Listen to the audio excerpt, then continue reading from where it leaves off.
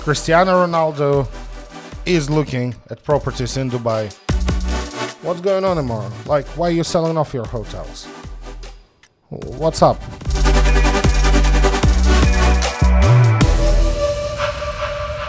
Hello and welcome to your weekly news dump. My name is Artem. I'm CEO of Akord Properties, and this is weekly news where I talk about everything Dubai real estate or anything else that I found interesting this week.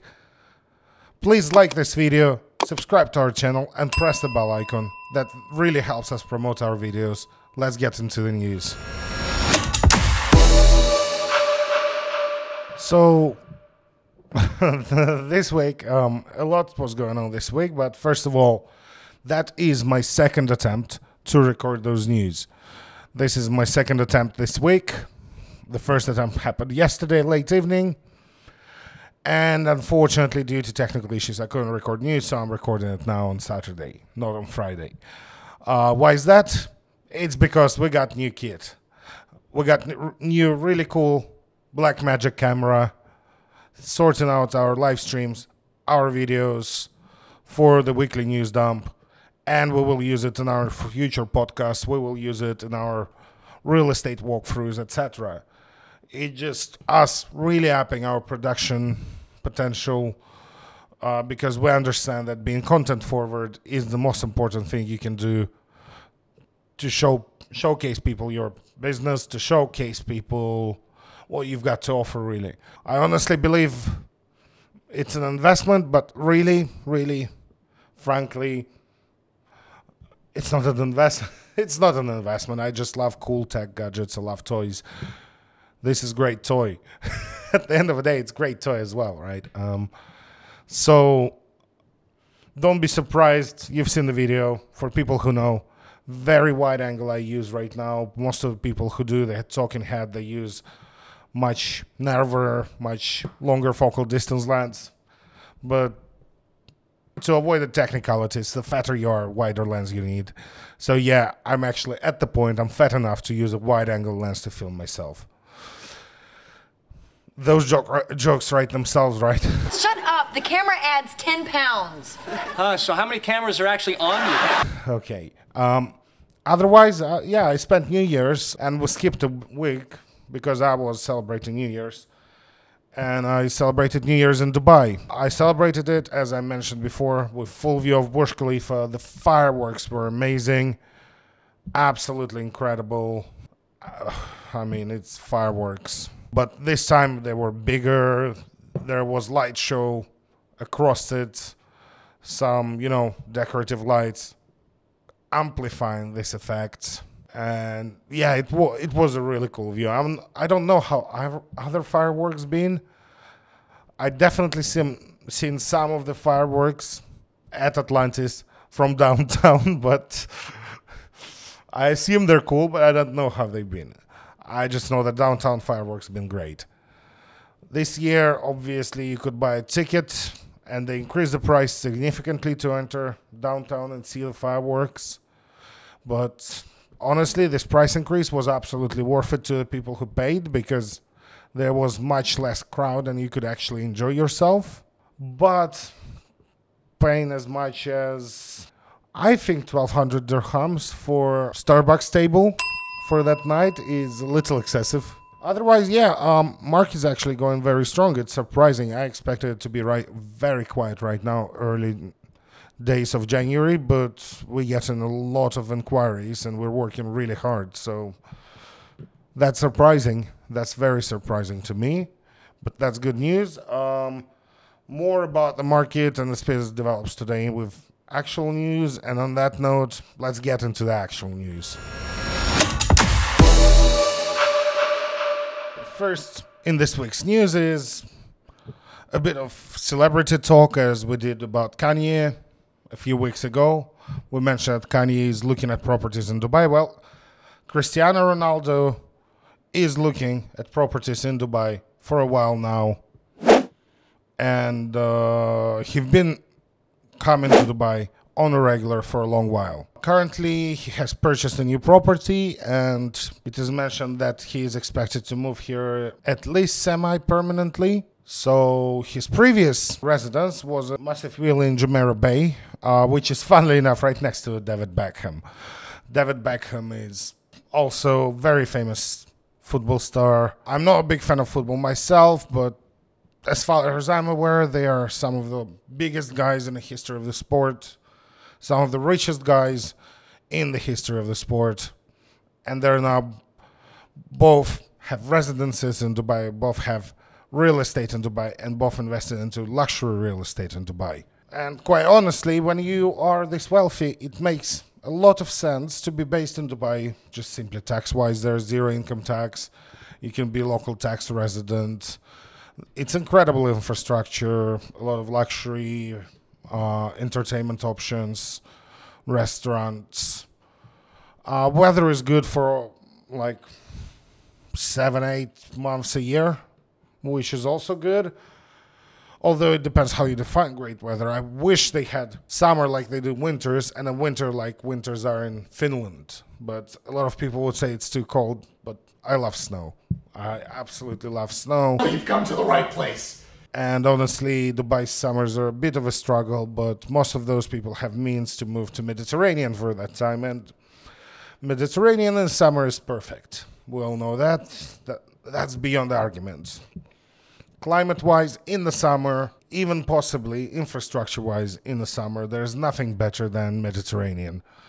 But for the most of the year, Cristiano will be residing in Dubai, it seems, and his current property is a 30,000 square foot mansion in Billionaires Island. Estimated price is at least $21 million. I assume it might be on the higher end because it's within the Billionaires Island. They're estimating the highest square footage and the lowest price bracket at the same time, which doesn't really make sense. I mean, I feel like it should be closer to $30 million than it is to 20, but we don't have official statement or disclosure of that. So we can only guess. Maybe he picks up a great deal, for which I applaud him, but I would tell, should have came to us, talked with us, would have gotten a better deal. But oh well. This is essentially a global trend within wealthy investors to move to Dubai, to invest in Dubai, because the deals here are great. And let's think about it again. You're making income here on your investment, and you're not paying taxes on that income. That also optimizes your investment, because let's be honest, if you would pay large income tax in some other place, but would be getting way more return on investment, which would cover this tax, that would be more profitable. Tax is only as important as your investment opportunities. So that's some great news.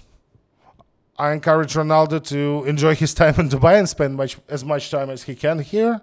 Hopefully we'll see him around enjoying local restaurants and entertainment options. And all of the best. I'm really happy for the guy. He picked up a really good piece of real estate. So, yeah, on to the next news. So this is a bit of a real estate shop talk, but Arabian Business published a really short snippet explaining the process of licensing real estate brokers in Dubai. Honestly, you will see quite a lot of brokers in Dubai being not really brokers, but being property consultants, right? Property advisors. It's simply a term to differentiate the licensed broker who can proceed with the transaction and employees and the brokers who are not licensed, who will need access to licensed broker to create the contracts. So the main difference is licensed broker can create contracts, can create official contracts in Dubai, and can create secondary market sales, right? If you're only doing off-plan, you don't need this license. Honestly, I'll be transparent. Selling off-plan is twice the money for half the work. That's why we don't do it all that much, because everybody tries to do it, and it seems like it's an easy job, and it seems like it's an easy score of money, but at the end of the day, I would rather not be focusing just on that. I would be focusing on the best investment for a specific client. So, for example, I do have my own license. Some other people in our company do too. But a lot of brokers are still training to get their licenses. And it should not concern you. It should not worry you within the company. Within real estate company, if your broker doesn't have their own license, but their manager, their boss has a license, the only thing that means is we will go through this boss, through this manager to sign the contract, to do the paperwork. They have to put their approval onto everything. So that just means that even if you're getting somebody who's, let's say, less experienced and still learning some of the ropes, if the company is reliable, if the company is trusted like ours, all of his contracts will go for me or for one of my very trusted colleagues who have broker license attached to our company. This means that before any of our brokers creates any of the contracts, I or one of my colleagues who really know the regulations would look into it and will have to essentially sign on it. It's a great system. It really, really secures your transactions in secondary market. That's why off-plan is always considered a bit more risky than secondary market in Dubai. So what you need to have this license is you need to be either GCC resident or you have to have Emirates ID. So you're Emirates resident with all the liabilities in the local jurisdictions, right? It's not that easy for you just, to take off and never come back. You definitely have some strings attached already. That's one level of security. Then the next level is you need to go through training. You do not need to go through official certified training, although if you're working with somebody else, if you're yourself a broker or aspiring to be working up to your own license, I would recommend going with certified courses, strongly recommend, because they are the only ones to guarantee you commercially that they will teach you the correct curriculum, right? We have enough of expertise in our company that we train our own brokers internally to pass exams, and they pass exams. We are blessed to have people who know that and who do that, who have their license for over a decade now. And the most important bit is to take exam and pass it. Every exam will cost you upwards of $800. And once you pass the exam, you get your license. Exam will include a lot of legal specifics, a lot of market dynamics. So the licensed broker is actually a person who understands the market and, more importantly, understands at least the base level of the legal landscape of real estate in Dubai, right? So having RERA card really gives you this insurance of a person who creates any real estate transaction knows what they're doing, simply knows what they're doing. So once again,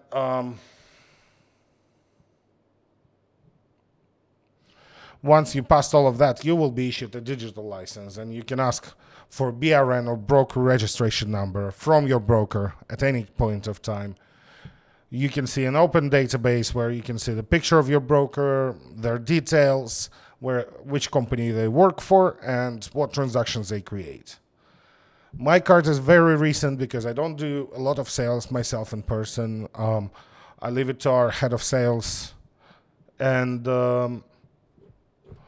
I very rarely have transactions. But now the volume is so big, and I learned enough of the ropes to be able to pass the exam, and I passed my exam. And now I do check some of our transactions, and a lot of transactions go for me as well, which is great news for you, right?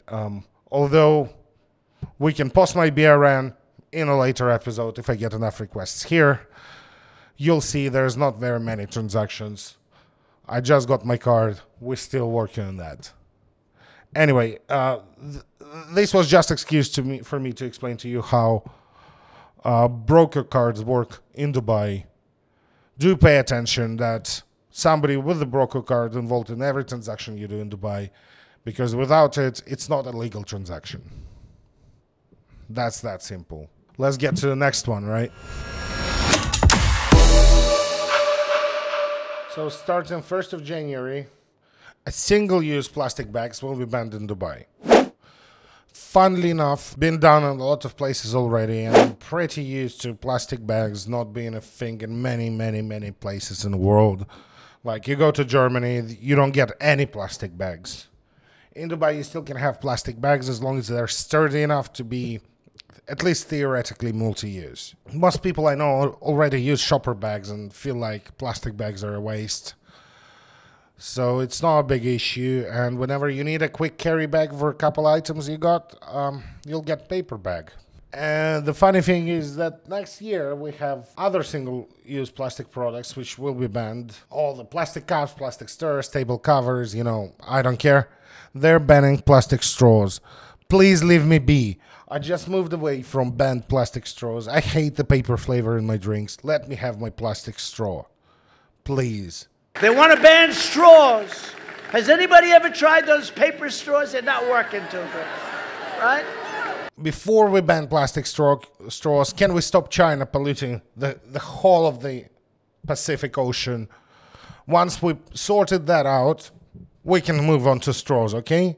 Can you pick your battles from a more important to the least important, not from the easiest to pick on to the hardest to pick on, okay? I do care about environment, but I absolutely hate environment activists because none of them have any sense in their approach. They are just out to create inconvenience to show us how nice they are rather than actually fix the issue. Anyway, on to the next news. So the regular one is the real estate transactions, weekly real estate transactions. So this week, 114 plots were sold for 1.36 billion and only 140 million worth of transaction, which makes sense. It's a New Year's. What happened is their calendar year is ending and businesses, they still trade, right? It's still business as usual. So they made some land transactions and they were the main driving factor. They were the largest transaction number by far this week. So there have been land transactions and land acquisition by brokers, by individuals, doesn't matter. Land is traded as it's traded. It's very stable.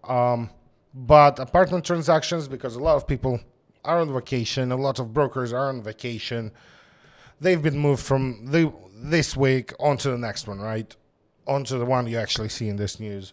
So we will see a little spike like end of January of all people kind of catching up to their transactions they planned out anyway. No real concern here. It's a very low transaction number, but it's New Year's Eve week.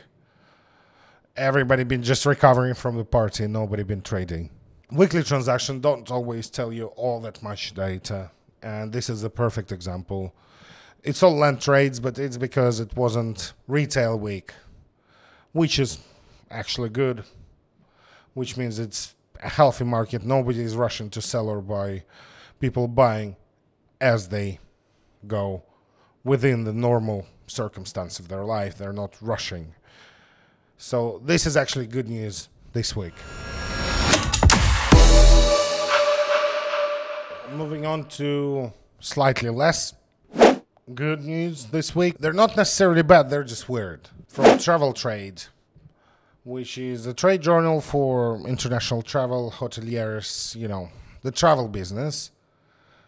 And the news sounds as Kempinski flag, fly above 2 more landmark hotels in Dubai. And definitely Kempinski, what they're launching in Al Jadaf is pretty impressive, and Kempinski is very well represented in Dubai's market, putting their best foot forward. I've been to Kempinski hotels in numerous countries and absolutely love their service. Their interior quality is hit and miss because it's an ancient hotel chain, so some of their hotels are very much due for update. But usually when you come in and they're due for update, they are being updated. And they are in the process. So at least by the time they get to a point where update is required, they would come in and do that. So I have no inherent issue with Kempinski. So the news are great. Yeah, 2 new Kempinski hotels, but not really. It's Kempinski flag to fly above 2 more landmark hotels in Dubai, which means they are overtaking management of 2 hotels. So both of them are address hotels in downtown. One is the Address Boulevard, and the other one is Address Dubai Mall. Funnily enough, those 2 addresses are right across the street from each other and are connected by a walkway. So I wonder if the Kempinski gonna differentiate those hotels or kind of gonna merge them into a single project, right? They look very different. They've been built at very different stages of development of downtown, and they look and kind of their benefits seem to be very different and their market focus. So I assume they're going to keep it as 2 separate hotels being next to each other. Quite honestly, it raises a lot of questions, right? First of all, why would MR build 5? Wait, let me count it. So it's a few moments later. Boulevard, Skyviews, Mall, Downtown, Fountain Views. Yeah, it's 5 address hotels in downtown. MR, because Address is network luxury sub-brand of MR, right? And they built 5 high-rise luxury hotels and residences in Dubai downtown alone. In Creek, for now, we only have 2 towers, which is fine. We have a few other addresses across the city, kind of scattered around MR's developments or near to MR's developments. And all of the addresses are this hybrid formula where usually about half of it would be a hotel, half of it would be residences. Sometimes, and even in more cases, what they would do is the hotel half will also have hotel managed residences.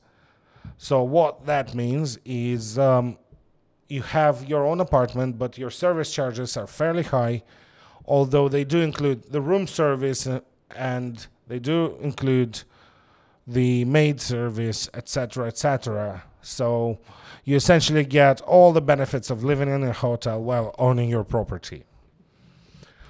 This is a very popular offering in Dubai, and Address absolutely nailed this model.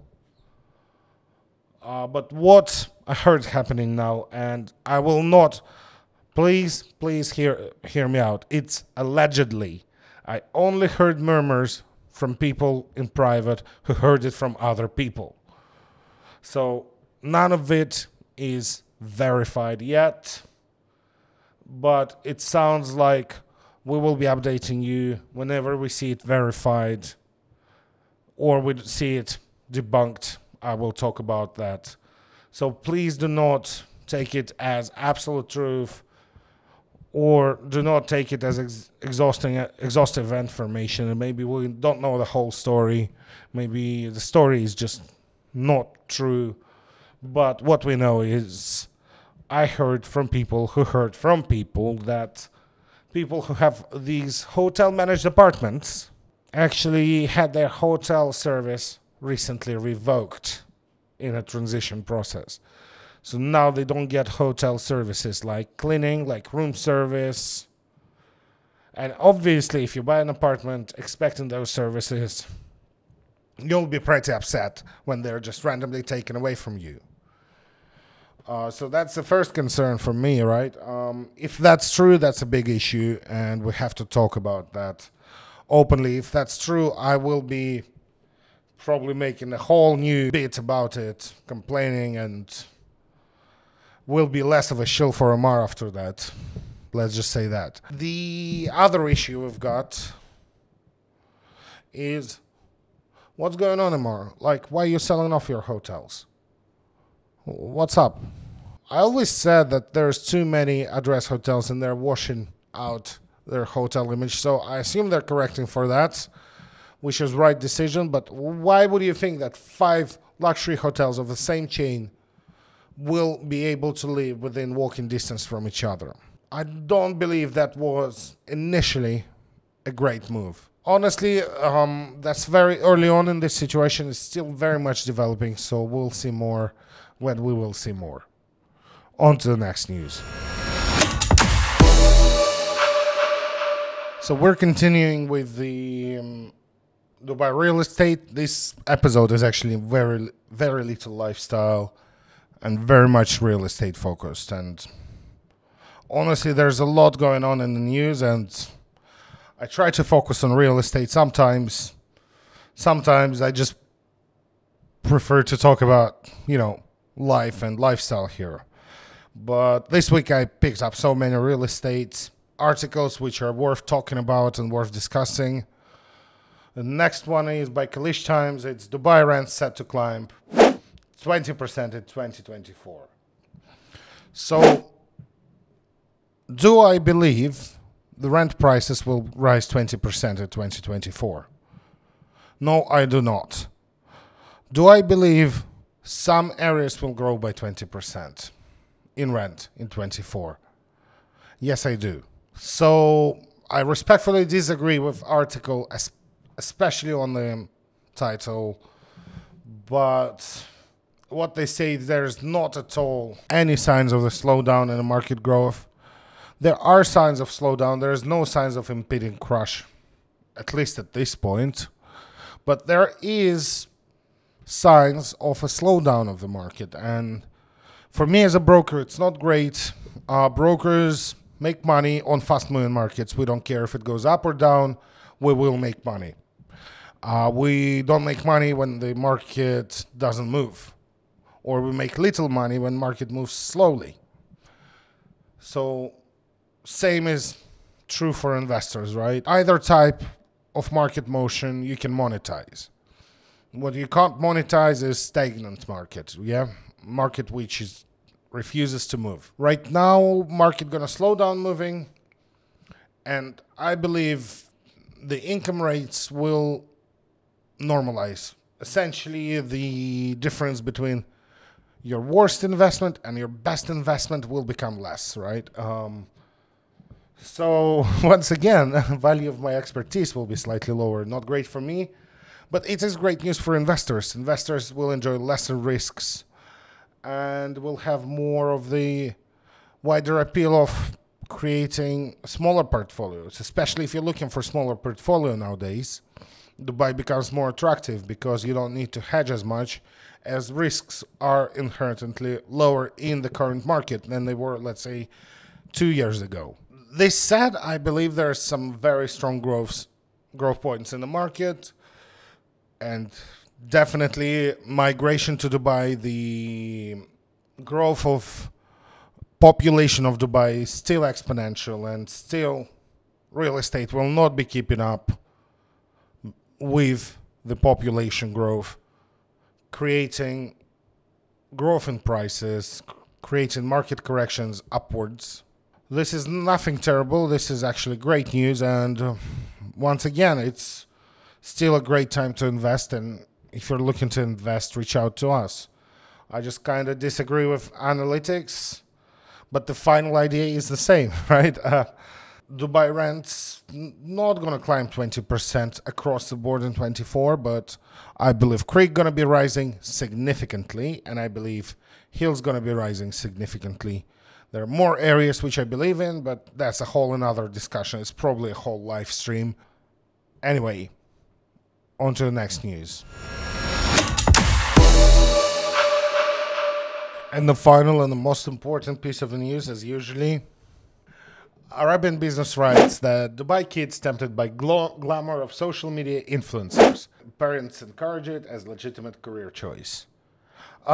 So what happened here is I don't believe I'm all that much of an influencer. I don't have huge following, but I'm doing the same grind, okay? At the end of the day, I'm doing the same grind together with my job. And let me please say that the glamour is not there. Glamour is not there at all. Please see what I have to work with. Anyway, and the parents encouraging it as a legitimate career choice? No, it's not a legitimate career choice. But I believe content marketing, and what we do here is essentially content marketing, right?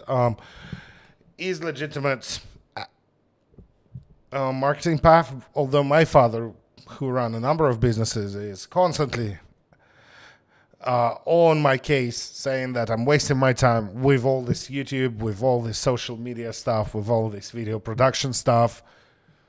But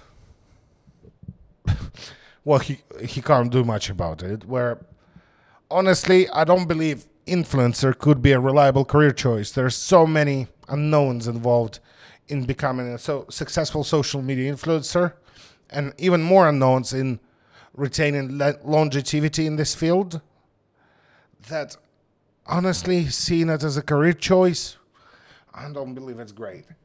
On the other hand, I believe that if kid did some social media for a long while, since the childhood, and work hard on understanding the algorithms, beating the platform, and trying to be performing as good as they can on the platform given the variables they're given, they would probably make a great person to be trained in social media management, in marketing, and they will understand that much better as future professionals. So in all seriousness, I'm not against parents encouraging those hobbies. I'm all pro parents encouraging all children's hobbies if they're not harmful to those children's, and or they're harmful to somebody else, then probably not. Honestly, I played American football. I would say I would not encourage my kids to do so. Not the healthiest thing to do. But in general, yeah, great news. Please encourage your kids' hobbies. Yeah, great. Thank you for making it through all the video. If you like this video, please leave a like. If you want to see more of them, we release them weekly. We release more other content. We're constantly testing stuff. Recently, we released our new pilot vlog. Please check it out. And press the bell icon to get notification when we upload. And see you next week.